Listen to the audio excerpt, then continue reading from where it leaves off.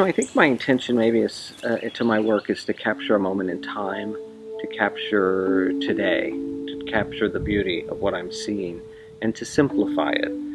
There's so much coming at us now in this world, and even though technology has made it easier, sometimes it's made it more complicated.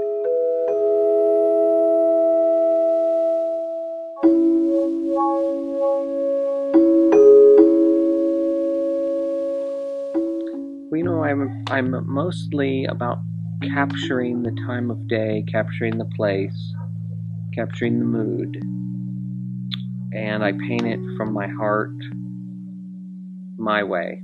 And a lot of people tell me that it's tranquil and calm and serene. That's a lot of the feedback I get.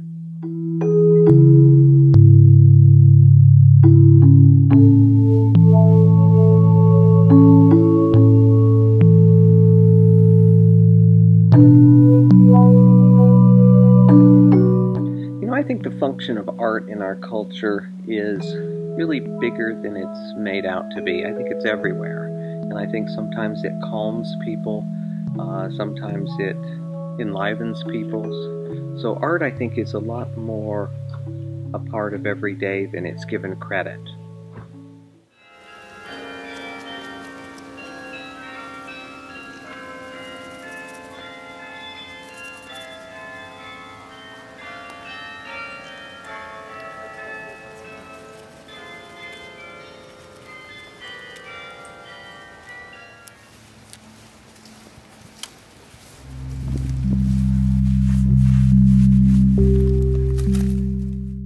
For me, paintings need to be placed. They need to be in homes. They need to be in businesses. They need to be in museums. They need to be in collections and do what they're supposed to do, and that is inspire and calm and,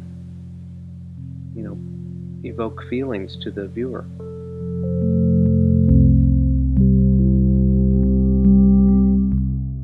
I want the viewer to take away whatever it is they need from that painting. A lot of feedback I get is that my paintings are tranquil, my paintings are calm, my paintings, there's a harmony about them. A lot of people like to live with my paintings because they said they're very soothing, and I think it's the palette. It's a very calming, relaxing, harmonistic palette.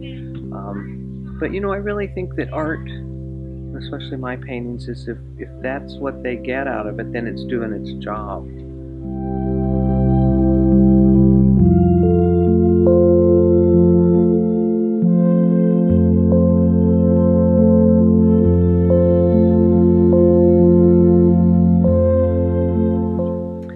Bok Tower was very inspiring to me when I saw it, because the color, the light, the wind, the whole feeling up here, you're kind of